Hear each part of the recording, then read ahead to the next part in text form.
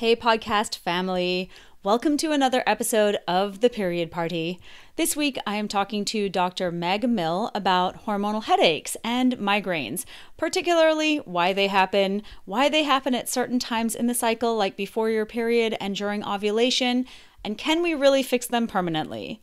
Dr. Meg is a functional medicine practitioner, best-selling author, speaker, and host of the podcast A Little Bit Healthier, where she discusses things you can do every day to live a healthier, more fulfilled life. In her virtual functional medicine practice, she works with patients worldwide to heal the root cause of their health struggles through advanced diagnostic testing and personalized support. Dr. Meg has a free gift for those of you who are listening and struggling with headaches. It's called the 8-Step Guide to Say Goodbye to Headaches Naturally, and you can find it at helpmyheadaches.com. Enjoy this episode. Hey, Meg, it's so nice to have you on the podcast. Thank you so much for having me. This is going to be such a good conversation because headaches are ubiquitous. I mean, I feel as though, as someone who really hasn't had a lot of headaches in their life, I count myself lucky, but I've heard so many times from clients over the years that they're struggling with headaches at different times in their cycle, or they're just prone to migraines, and what do they do? And I feel like there's, the conventional approach to headaches is just kind of like, well, let's treat the pain and that's really it. And so I'm really excited to dive deeper into this topic with you today. Yes. And I think what you're saying is exactly right. It's become normalized. People think, oh, I just have headaches when you don't, and they think they have to, or just have to cover up the pain when you don't need to. So it really can make a huge difference. Oh, totally. I completely agree. And, I would love for you to actually talk about this because I know you have an experience with conventional medicine where you didn't feel great, but all your test results were fine and you were kind of told you were fine. And is that kind of what got you into doing this work?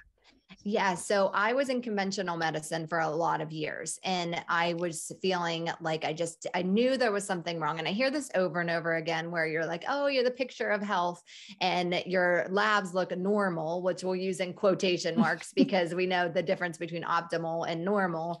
But you feel like everything is like looking okay, but you still feel lousy all the time and you just can't get answers. And here I am in the medical space and I'm going to different specialists and I'm just like, okay, you're fine, you're healthy, you're good, and you don't know what's going on. And that's what really led me to make the change to functional medicine, because I just wasn't able to get those answers that I knew. I had that intuition. You don't feel well and you want answers, and you're being told that you're healthy when you don't feel that way. So once you really can find the root cause and really heal yourself and get your labs optimal and everything and all your nutrients balanced, you can feel your best and have the energy you deserve to live with.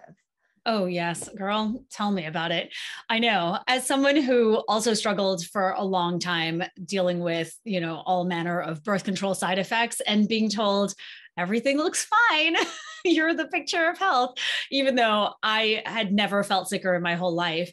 It's so tremendously frustrating. It's like this weird gaslighty type of thing that you go through and you really start to think you're losing your mind. I definitely thought I was crazy for years. Yes, I know. And I hear you. It's like psychological when you I know I don't feel fine and I'm being told I am. And you buy someone you trust, you're going to those providers because you trust their knowledge and their experience and you want answers, and you're being shut down and told, go home or take a medication to just kind of cover up symptoms that, aren't really the root cause of what's going on. Yep. I did that for a long time, as the case for many of us. And so when it comes to headaches, as we know from a conventional perspective, they're just about the head, they're about the pain, like I was saying, and about treating, those symptoms. Whereas from the functional medicine perspective that you take, there's so much more to it, right? There's way more going on in the body. So how, as a functional medicine practitioner, are you working with someone or treating them differently than they might be treated in a conventional setting? I like to use the analogy of a car. So if you took your car to a mechanic and you said, my car's making a noise, there's something wrong with it. And the mechanic walked away and they handed you a pair of headphones and your keys back and said, here, go away, drive the car. And you're like, no, I don't feel comfortable doing that. You're just covering it up. And we wouldn't accept that. But that's essentially the way we're treating headaches conventionally. We're giving pain medication to treat the symptoms and cover up the pain so that you're not experiencing the pain when you have a headache, but you're not really making all of the connections to why that headache's occurring. So what we do is we like flip the model upside down and we look at your body as a whole. We look at all the connections and we want to see what's going on in the body. Like, do you have a hormone imbalance? Are you nutrient deficient? Are you reacting to certain foods? Do you have stress levels that are, your cortisol out of control? Have a higher toxic load? And once we put all those pieces to the puzzle together for someone, then the headaches go away. And then they don't have to take the medication. They don't have to deal with covering up the pain because they're not getting the headaches all the time. And I think the other aspect to this that people aren't talking about is like a lot is the side effects that come from those medications too, because it's not only the pain of the headache, but sometimes, people are even coming to me with side effects and other problems from having to take these medications long-term too. Yeah. Can we talk a little bit about that? Like, what side effects are we looking at from, like I said, I don't really have a whole lot of experience personally with headaches or the medications involved. So I'm curious, like, what are those side effects if you're taking them long-term, which I imagine many people are? Yeah. So the most common things people are using generally for their headaches, if they don't have like severe migraines or things that where they're on prescription medications, would be Advil or Tylenol. And so when you're taking something like an NSAID, which is, Advil, naproxen, things like that, that would be like Aleve or ibuprofen's the generic name for the Advil. If you're taking those things on a regular basis, then you're actually getting a lot of side effects, like you're getting the gut lining, that has a strong effect. We know, and this data, the interesting part is this data is from pharmaceutical data. It's not from like holistic health or anything. We know there are side effects that Advil can disrupt the gut lining. And then we get into that leaky gut, all those other things that then that, it almost creates this roundabout. You get the food sensitivities because you have the leaky gut, which increases inflammation, which can then increase pain. And we can get in this, but then there are additional risks like cardiovascular risks, we know go up, and different things, liver toxicity. Tylenol is one of the biggest causes of liver toxicity and, overdose in that way. So we just want to be careful, if you're taking these on a regular basis. So I would say if you're taking them more than really a few times a year, you need to think, why am I taking these? Is it a regular thing? Is it something I'm using on a regular basis that could be having other impacts on my health? Wow, a few times a year. I'm sure people who are listening to this might be shocked by that because that's not a lot times a year. It's so interesting. I have two things with that. The first is I recently had tongue and lip tie surgery, which just was really intense, and the after effects of it and just the recovery and all of that. And I had to take Tylenol right after, which I've never found has been particularly helpful for me personally. I much prefer the NSAIDs. And so I had to take Tylenol and codeine and things like that. And my husband went into the pharmacy to get me some Tylenol, and he sees these bottles that have like 1,000 pills in them. And he was like, who is buying those? And I'm like, the people with the migraines and the chronic headaches, clearly, right? Because you're just in it. And you just gotta, you gotta just like do whatever you can to avoid that, because I just know how debilitating they can be when they start. Exactly. And I do agree. Like once you're in that pain and you don't fault anyone for wanting to take the pain medication to cover it up, because you need to get through. It is painful. It disrupts your life. So really our goal is to get them down so you're not getting the headaches. So you don't, that doesn't have to be a part of your life anymore. Yeah, for sure. I completely agree. And it was really interesting what you said about the research showing that, Tylenol, acetaminophen is such a problem for our livers, because that's what I grew up hearing. I always remember being told, like, don't take more than a certain amount because it could really impact your liver. And do you feel like people really understand that, generally speaking? No, I think that when things are over the counter, people generally have a feeling of safety. It's like, oh, I can just buy that off the shelf. So it's safe for me. It must be safe for me to take because I can just pick it up and buy it. And they're not really paying attention to necessarily how often they're using it or the dosage limits that they're using. And the other thing is, we weight-based dose for kids. And so we're looking at the dose based on the weight and the size of the person. Well, when you look at an average adult, the weight base is very different. So we're all just bucketed into the same level of, medication that we're taking, no matter what weight we are. And sometimes like the size of people and everything are different too. So there's so many factors that can play a role. And it's like, I think just being able to just go in and grab it off the shelf is a false sense of security. So it's just paying attention to like, how often are you using these medications and really being aware that there are things that can be happening in your body because you're using them regularly. Yeah, I know. Awareness. Okay. And then what about, so you mentioned, obviously you take a very different approach and you talked about our gut health and our livers and environmental toxins and all of these things. So maybe we can start with diet and its role in headaches, because I'll hear something along the lines from a client of, well, I ate so-and-so and the next day or within 6 hours, I had a migraine. And before I never really used to put those two together, but when they start paying attention. So I'm curious, like what's going on with our diets that might be contributing to chronic headaches or migraines? Yeah, so there's two different elements when it comes to diet. So we have foods we know for sure have data supporting that they can cause headaches and like functionally for people. And so those are things like histamine foods, tyramines, salicylates, aspartame, even caffeine. Caffeine sometimes is used to treat headaches, but it can also cause rebound headaches for people from a withdrawal symptom. But the trick there is that those foods don't cause headaches for all people. So not every one of those foods cause headaches for every person. So it's really about finding your unique triggers. So when I'm working with people, we'll often say like, okay, we'll give like almost like a washout period where we just eliminate them all for a short period of time and then reintroduce to see what is their particular trigger. It can also be a little more complicated because it can be more than one food. So sometimes if you're having, let's say, a tyramine containing food, we'll use wine, for example. So, because I was people just say, going I to can ask have a you, glass of wine. Yeah. So they say yeah, like, oh, what I are had a glass of tyramines? wine. Yeah, Yeah. can you And share what those foods are? Like what are some yeah. of them? Okay. Yeah, sure. So that would be like the tyramines would be like the wine and like some aged cheeses. We have nitrates, which are hot dogs and things like bacon. We have things that are the histamine foods would be like fermented foods. Avocado is actually a histamine food, which surprises people sometimes. Everyone So sad. has, yes. and then salicylates can be found in citrus foods. We even like MSG is another one that can be in like canned processed foods. Aspartame would be in diet sodas and things like that. And then look for like artificial colorings and flavorings sometimes too can be triggers for people. So, but let's say you're having one of those, like, a food that has that, but you are okay sometimes, but then you would have it again and you're like, well, it shouldn't be that because I had that before and it didn't cause a headache, but it can sometimes be a threshold. So maybe you're eating more of it or drinking more of it or having two foods that both are triggering you. So sometimes it can be a little bit tricky there. And what I will often have people do then is just write down the foods.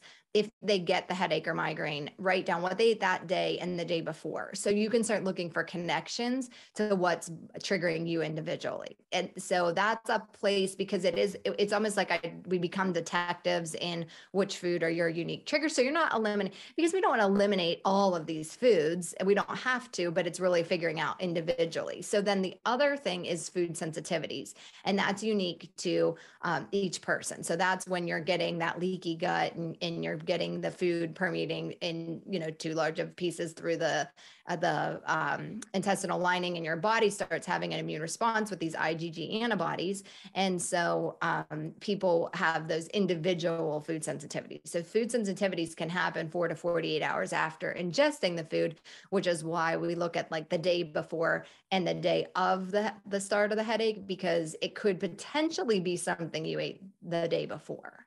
Okay. I feel like that was so helpful. And I would love to talk about the other factors that play a role, because I think something like stress, we hear this all the time, right? Stress is bad for you. Too much stress is killing you. And I think that it's gotten such a bad rap and in fact, really, we should be figuring out how to work with the stressors in our lives and how to mitigate the stress rather than being so focused on cutting it out of our lives, because that's clearly not happening anytime soon, unfortunately. So I would love to talk about sort of like the mechanism, like what's happening with stress or stressors and how that manifests as chronic headaches. Yes. And you put before we'll get into the exact mechanism, but you brought up a good point about we can't really get rid of the stressors in our life and they're here. And your cortisol levels go up in relation to perceived stress. So that changing mindset is huge here because we talk about that all the time of it's a perceived stress, not actual stress. So just even getting that mindset shift can be huge in headaches too. So so like to call it the chain of pain, because pain in itself is a stressor on our body. And so when we're getting the stress from the pain, you can get these increased cortisol levels, which is your stress hormone. And then having high cortisol can actually increase prolactin, which is another hormone, and prolactin can increase pain sensitivity. So then the stress can increase your sensitivity to the pain, increasing more stress on your body. And so we can get in this cycle of pain, in this like, okay, I'm having the pain, which is creating more stress. And again, it's also stressful in our life to have the pain, because a lot of these headaches, especially when we're getting migraines, are interfering with things. You have your daughter's birthday party planned and everyone's coming to your house, and that's the day you get a migraine, or you're on vacation and you're so excited and your migraine strikes. I hear those stories all the time, unfortunately. So, we have to really focus on trying to manage our overall stress, manage our cortisol levels, really try to do the things we can do to get ourselves back in that parasympathetic nervous system, in that place of resting and digesting, in order to really regulate our cortisol levels. So, you're like talking about people, we have to talk about this all the time. There's a lot of stress, but really, I like to say, find things that resonate with you. If you can take a few minutes out of your day and do something, I could say, okay, you need to meditate, or you need to deep breathe, but that may not work for you in your life or be what really calms you down. And I think it's individual sometimes. So individual. I could not agree more. I mean, I feel as though I talk to friends, people in our wellness world, and they're all like, yeah, I really like this, or I really love meditation, or I really hate meditation. And I feel as though sometimes we get boxed in, like we're told to do all these things, and it's either overwhelming and even more stressful to think about all these de-stressing techniques that we're supposed to employ in our daily lives. And that's like what you said, it's just finding what works for you. And it could be so many different things. Like for me, literally just laying on a bolster type pillow, arms back, and listening to some binaural beats really is amazing. And, and that's just 10 minutes, and that feels like a meditation to me. So I'm curious, what are some of your favorites? Yeah, I really have like meditation too. I think just getting your mind calm and being able to disassociate from your thoughts and just have that relaxation is helpful. And I've been practicing a long time. So for me, it works and I can do it. But it did take practice. So I think it's one of those practices that you have to kind of do it on a regular basis and repeat it to get used to it and kind of get over that initial, my mind's racing, I can't stop, I can't stop thinking. So a lot of times I have people start with a guided meditation in order to get used to it. Yes, I agree. I'm a big fan of the guided meditations. And also too, just like sometimes it's 2 to 5 minutes and then you work your way up. And this is not something that's meant to be super hard and to ultimately just turn you away from doing it. So I always encourage everyone to just start with like 5 minutes. What can you do for 5 minutes to, like you said, disassociate from all the things that are happening in your life so that you can get that release? And I think the other thing is that it may feel hard now, but the longer you wait to do these things, the more the problem becomes pronounced in your body. Would you agree? Absolutely. Yes. And I'm with you. I said, if you can, who can't do 2 to 5 minutes, really? Right. As Yeah. I say, just daily. And I think doing it regularly is more important than doing it more. So you get Yeah. that used to it. You build that muscle so that your body knows how to calm down, and you really can bring it back in when you're in that stressful situation. Your body knows what to do and you know how to respond. Totally, totally. And so, can we talk a little bit about the hormonal migraines or hormonal headaches? Again, Yes. something that we Yeah. hear often. Would love to talk about how, why might we be getting headaches at ovulation time and then again before our period or the first day of our period? Like, what's the correlation there? So the most common reasons for hormonal migraines are either estrogen dominance or rapid changes in estrogen. So if you Mm-hmm. do notice that you're getting them monthly, so I say like, look, that's, even pulling that calendar back out. And when you're saying like, if you're tracking foods, another thing is like you could track is when you are in your cycle. So if you're like, okay, I know this is something that I get every month, then it most likely for you will be hormonally related, although it can have other aspects. So we look at those, like rapid change in the estrogen or estrogen dominance. So our estrogen and progesterone are both decreasing that last week before the period. And sometimes the progesterone will decrease for people faster than the estrogen, leaving you estrogen dominant. And then that can actually increase prostaglandins. And so then those are inflammatory and can actually perpetuate the headaches too. So I really want to just start doing things that reduce you talk about this a lot with,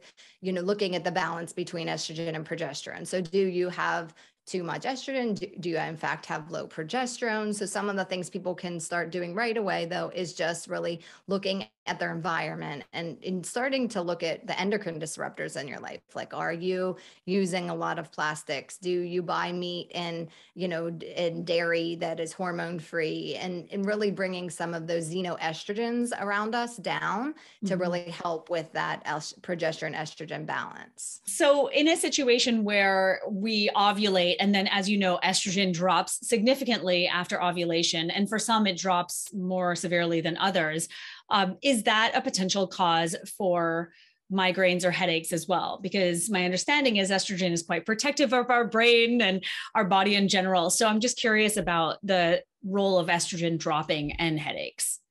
Yes, so that is definitely. And I actually just recently worked with someone who she knew exactly when she ovulated because she was having that headache every single time. It was like that day she hit, it would ovulate in the rapid decrease.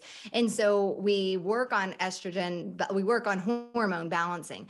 But the other thing is like, because our bodies are so interconnected, even sometimes like working on the food sensitivities, working on the gut health, we don't even think about how, you can be getting actually increased estrogen from beta glucuronidase that's happening from your gut and things like that. So cleaning up other parts of your body and decreasing other inflammation in other ways can also help change those hormone levels and help balance things out for you. So that's why it's like we're looking at this holistic picture of the body and how everything's connected with each other.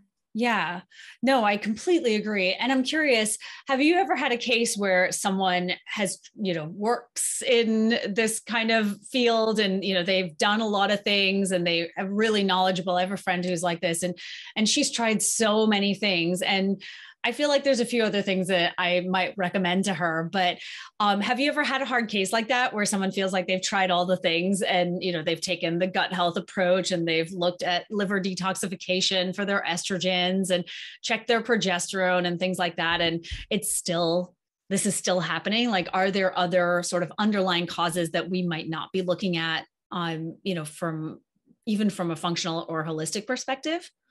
Yes, yes and no. I think that most of the time when you put all the pieces together, you can get some relief. Now, there are structural things in people's lives that you just can't change to. So, even sending them to like the chiropractor or, sometimes even acupuncture and different things, other modalities can help. Or, hopefully most of the people that reach me have already gone down the conventional road. So they've already either, had that, if it's severe enough like that, had the MRI or had checks that, those are other things you definitely want to go through to make sure that there's nothing else going on. But I would say, yeah, I mean, so I guess I would say yes and no. There are definitely people, I think a lot that have, most of the people that by the time they're like searching out a functional approach, hopefully this is your first stop, but it's not always. So they've tried a lot of things.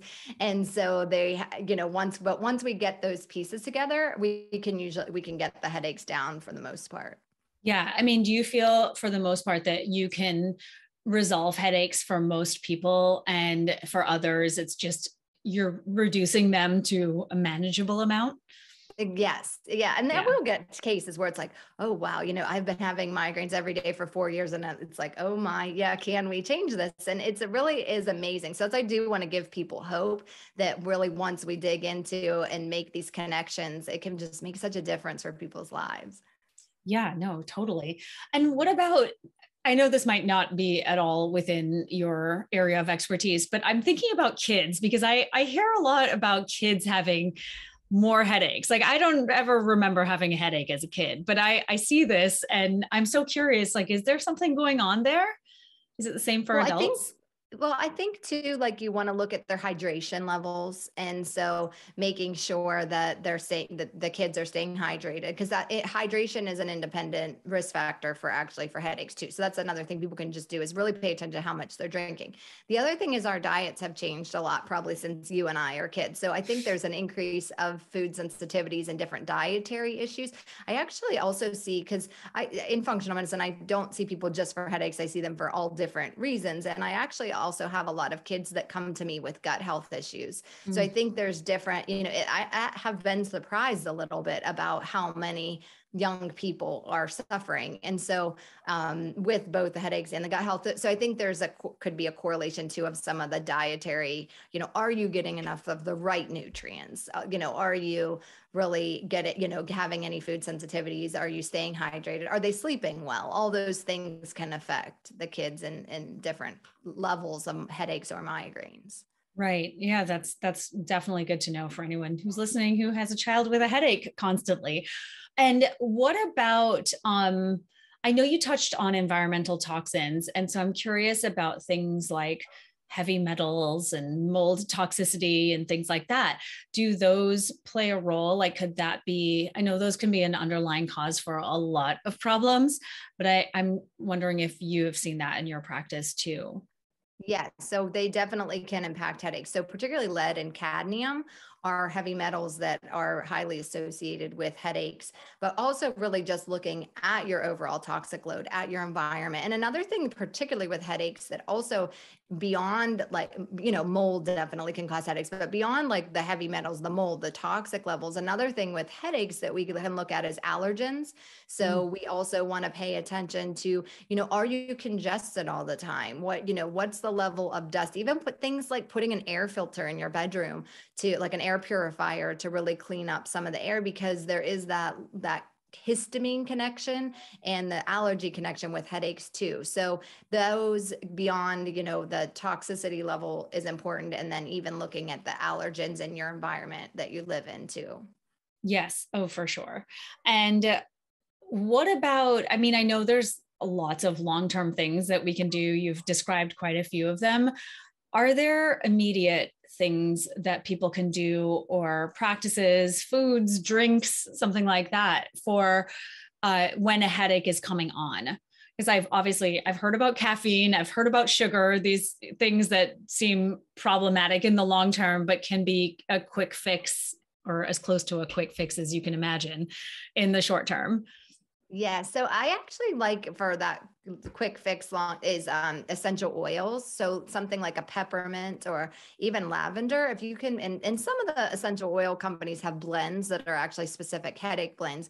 But if you put those on your, if you can put like a peppermint oil on your temples right away, sometimes that can be enough to start to actually help. And like putting then like a cold, or some people prefer cold, some people prefer warm, a cold more often, but like a cool cloth on your head, and get somewhere where you can actually just relax and be more in a darker, quiet place. And actually drinking a glass of water so you can increase your hydration can all help at that start of the headache. Okay, amazing. And like I mentioned, caffeine. I'm so curious about caffeine. Is there what what are your thoughts on that? Like having caffeine, like right as a headache is coming on, does that help? It can help. Yeah, it Yeah. can. So really, so you want to just watch that the mechanism of caffeine. The problem with the caffeine is actually more the withdrawal of the caffeine causing the headache. So if you know, that actually can help in the short term in that immediate, like I'm getting a headache, I need something. Where you want to watch caffeine is if you notice that you're getting headaches, maybe like on the weekend or on when you're away, or things that you may be changing your pattern, that maybe you don't have that morning coffee or drink coffee like you do at the office or something like that, then maybe there can be connections of actually withdrawal of the caffeine causing the headache. But in the short term, it can help with the headache. Okay. Yes. Yeah. And is there a mechanism of delivery that you prefer? Is it coffee? Is it tea? Or like, what do you suggest if someone is like right there and maybe they are trying not to take the medication, for instance? Yeah, probably. I mean, the highest level of caffeine is a cup of coffee. So that would be if you're a coffee drinker. It's kind of, everyone has their own personal preference of caffeine, right? Yeah, they definitely do. Yes.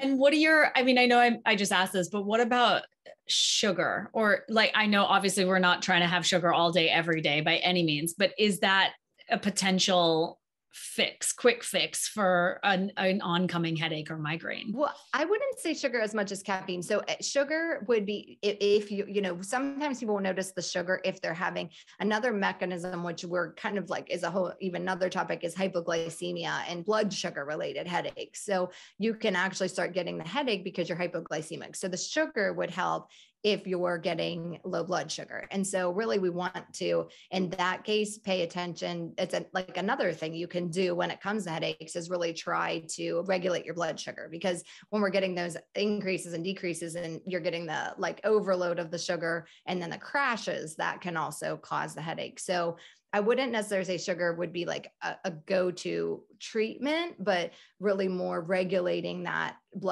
paying attention to regulating your blood sugar in general to help prevent the headaches. Does that make sense? Oh, totally. Yeah, no, I am 100% for that.